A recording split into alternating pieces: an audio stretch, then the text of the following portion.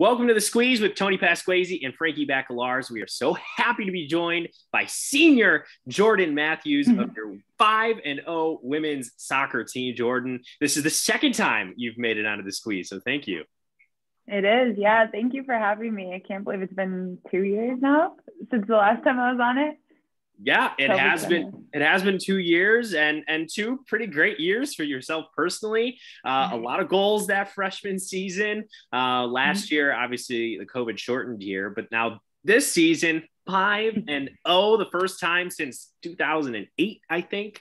You've been a big part of that with 4 goals, 5 goals, 3 goals. 3 goals. Yeah. Hattie Falkman's been taking that from you a little bit. And we talked about that yesterday, Frankie and I, in the show. The scoring's been spread around quite a bit. Is that by design or what's going on there? Yeah, it's kind of by design. After Coach Rizzo came in, he really wanted to emphasize using our outside forwards, which I thought was pretty honestly like a great idea, especially because 2019 it felt like there was a lot of pressure like on having me and Cass up top, and it was kind of just on us for the most part. So I think it's a mix of just using the outside forward some more, changing the formation, and also I hear a lot in most games like Mark 21.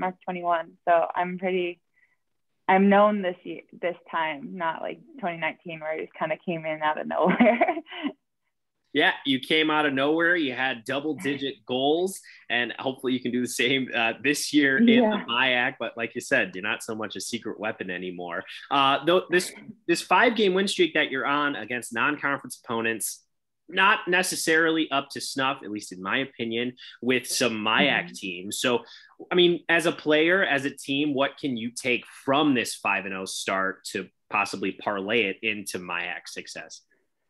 I think it's given us a confidence boost, which is something that we needed, especially with such like a fresh team this year. We have a lot of freshmen coming in there. We have a lot of depth now.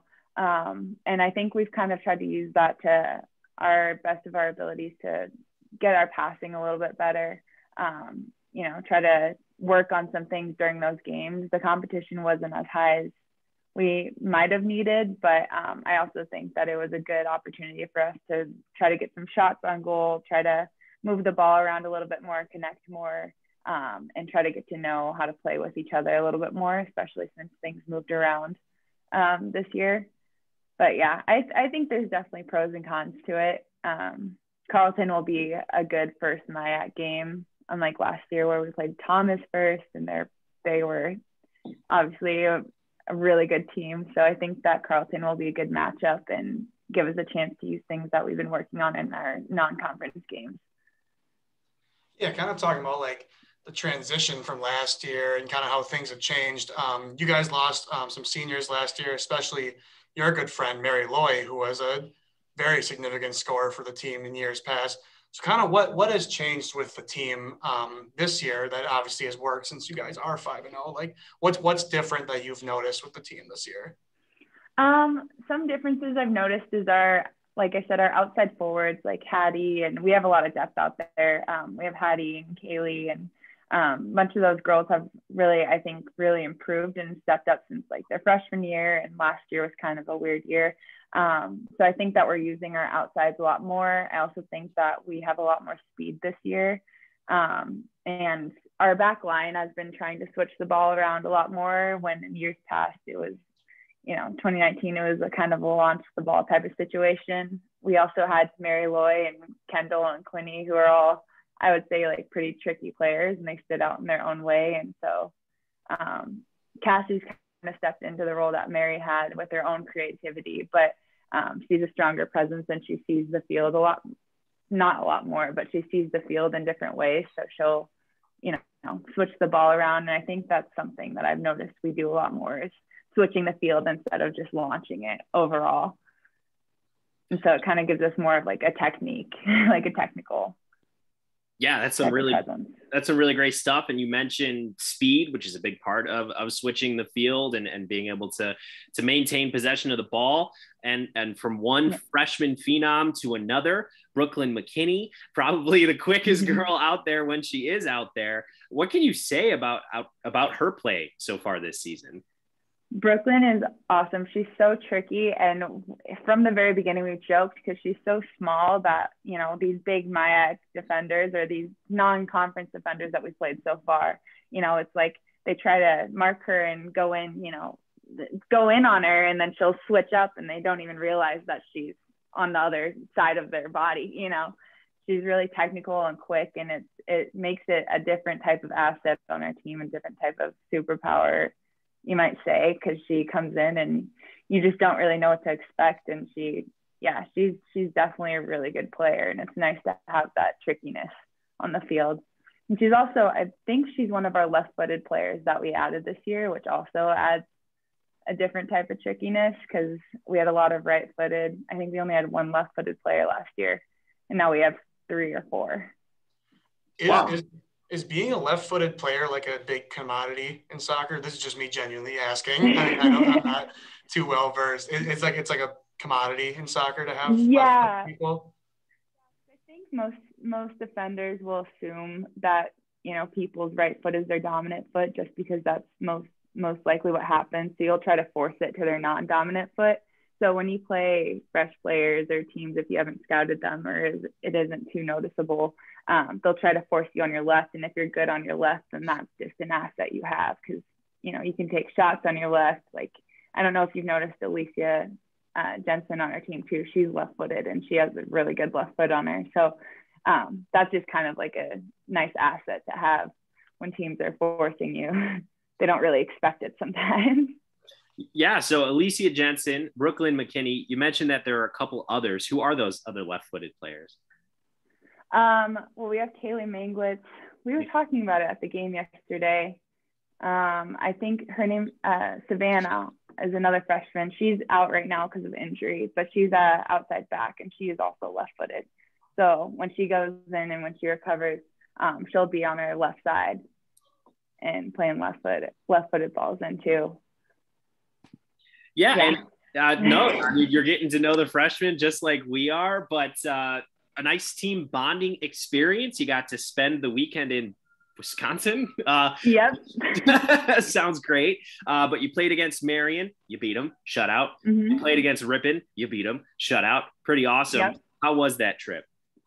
Oh, it was really fun. I would say our first game, we kind of start off a little hectic because we don't necessarily like know how to start off yet. I think we're still kind of getting the hang of like relaxing in the beginning and realizing we don't have to panic so much.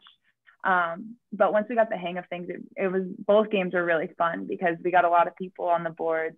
We got to try out a lot of different types of plays and got to try out different like techniques that we wanted to use and stuff. And it's just been good to bond with the freshmen, especially because they make up almost half of our team this year. And it's nice to see them get on the field because we have so much depth and they're all really good players. There's not one of them that like, you know, I think they'll all step up basically is what I'm trying to say. And I think that they all have a lot of different skills that they will bring to the team over the next few years too. And then when you put them on the field, I mean, they all show up, they all work really hard. And so it's nice to have that type of depth and learn and see more about them. Yeah. When you guys get into conference play here, are you expecting to still see so much rotation in the lineup and those young gals getting in, or do you kind of expect it to diminish a little bit more and kind of keep the same 11 on the field? I think Rizzo will definitely sub more than Neil ever did. Neil kind of liked to stay consistent with the same players on the field, but at times that, you know, I don't know if you remember how many times we lost in overtime or double overtime in 2019, and that was because we continuously just kept the same players on the field, didn't cycle out, and you would get tired or, you know, ran into the ground kind of in a sense. So I think Rizzo, he's already talked about how he's going to sub some players on to keep fresh legs going and stuff. I don't think it'll be as much as non-conference, just because the MIAC is a different type of level and it, you know, and we need consistency on the field, but he's definitely going to use our depth to his advantage and sub some people out in the last 10, 15 minutes, give our legs a break and then go back in again. And it'll vary for sure, depending on, you know, if we're winning by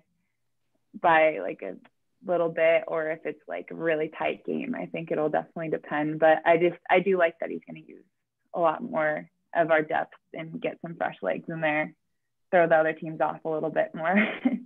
Yeah, no, that's great to hear that he's got a malleable plan. It's always nice when coaches are flexible like that and they can kind of bury the ego and change it up a little. That's awesome to hear. One of those overtime losses, it was actually a tie against Carleton back in 2019. You scored the lone goal. So hopefully some subs getting in there. We'll have a W next to your name against. Yeah. That game's on Tuesday, right? Tomorrow. Yeah, it is on Tuesday. Yeah. It feels like we literally just got back last night from Madison or from Wisconsin, then we turn around and go back. But it's actually kind of nice to have that momentum going forward with, you know, 5 wins on our belt. It's a confidence boost for sure. And I think we're going into the game, you know, knowing that we have the skill to win these games, and that, you know, as long as we put our mind to it, we can find a lot of success this season. But yeah, I was talking to my teammates about that game the other day, or that goal I scored on Carleton, and it was the most bizarre goal I think I've ever scored in my life. Like, my back was to the goal. It was on a free kick, and I kicked it backwards. It went into the top left corner, but I didn't even look at the goal one time. And yeah, that's how you should shoot all your goals like that. I know. I'm like, wow, that went in. It was funny. Hattie's goal against Ripon, her first one, she crossed it and she didn't realize it was going towards the goal. She meant to cross it back, and it just went in. And she like looked at me like it was major confusion. She's like, "Did that just go in?" And I'm like, "Yeah, it did." She's like, "Oh, okay." Look at that. You've been making it look so easy. It's like you're not even trying to score this season on that soccer team. But one more question before we get to the really important stuff, which is the smooth football team, of course. You had 10 shots against Coe College and you didn't score. What does that type of game do to you mentally, if it does anything at all? Yeah, it was definitely a mental battle. And I kind of noticed that in 2020 last year, even though it was a shortened season, I kind of just got in my head too much, I think. Just like 2019, I didn't really think at all, which sounds bad, but I didn't. I just kind of went for it. And I think in that game, I was so in my head that I needed to score that I just couldn't get it in. I couldn't place it as well. And so I actually talked to Coach Rizzo after that, and he showed me a clip of Kobe in one of it was a big game. I can't remember exactly what game it was, but he kept airballing it, and he was like great player, and you know, obviously it's Kobe. And he was talking about how he got past that mental battle and how he wasn't thinking of it as failure, just as a way to get forward. So, you know, I just think I was in my head a little too much. And I tried to think of it as like, at least I took those shots on goal and I kept shooting, even though I didn't make any. And then I got some against Martin Luther, which boosted my confidence a little bit. Yeah, they came quick in that game. So hopefully that success continues into my play. But as I said, I really hope that you're going to take this seriously and really train as the kicker punter for these smooth football. Oh yeah, they're relying on you. How did it feel to be selected to that that honor? Oh, I was pumped. I was on the bus and I was like, let's go, I got this. You know, I was like, it's gotta be better than any all MIAC selection you've gotten. Oh yeah. Team. Yeah, no, that was honestly the best thing I've ever gotten, best thing I've seen. I was like, yeah, I'm gonna take this seriously. Sorry, Rizzo, I gotta go train to be the kicker for the smooth football team. Yeah, I mean, 10-0 in the conference, MIAC champs. It's gonna be special. Yeah, for sure. Yeah, I wish it could be like. I wish we could play like actual games. You know, like actually make Frankie. Oh yeah, you're gonna be awesome. Yeah, Frankie, the left tackle. You're gonna be blocking for Jordyn, so you know this. You gotta. I can just feel the CTE creeping in already. But we joked before the interview even started. This is Jordyn's second time on the squeeze, and she asked, where are the t-shirts? Which is a pertinent question. We mentioned it on the broadcast. I'm saying it here again. We are going to have new t-shirts. Very excited. I don't know when, probably within the end of the month. But, thanks for all the support. I know you're a proud wearer of your squeeze t-shirts. Oh, yeah. And Liam Boyle, I don't know if I wear it as much as Liam Boyle does, but I definitely try to wear it as much as I can. And you'll see me wearing it in the rack a lot. Perfect. And I can't wait to see you and every other SMU athlete that's been on the show in the new squeeze t-shirt. And then one last question. I've asked pretty much everybody, how is this team going to be? How do you think you're going to finish in conference? I think that we're the best we have been. I want to say ever, but I don't know. Since I've been here, and even since Mary and everyone is here, and I really wish that they could still be a part of it, because they're some of my best friends, and I even said it the other day. I was like, I wish Quinny and Kendall and Mary and Amanda, I wish that they were all here to be a part of it. But I think that we're the best team we have been, and I think that we're definitely in the running. Like we are definitely in the playoff running for sure. Like we haven't started my games yet, but just judging by the talent we have on our team this year and our work rate and just the way that we've been doing things in games and stuff, I can see us going to the playoffs this year for the first time ever, I think, right? The first time ever. Yeah. I'm pretty sure. Yeah. Which would be pretty cool. And that's a big goal of mine, is just like before I graduate from St. Mary's, got to go to playoffs, got to go to the tournament, got to do all of that. Yeah. Well, so, hey, that sounds good to me. Frankie, does that sound good to you? Sounds great to me. Yeah. Let's keep it up, and hopefully we have a playoff team on the men's side, and definitely the women's side. Jordyn Matthews. But thank you so much. This has been absolutely great. Yeah, thank you guys so much for having me. I'm glad that you invited me back on it. I guess I did a decent job in 2019 to be invited again, so I appreciate it. For sure. Thanks, Jordyn.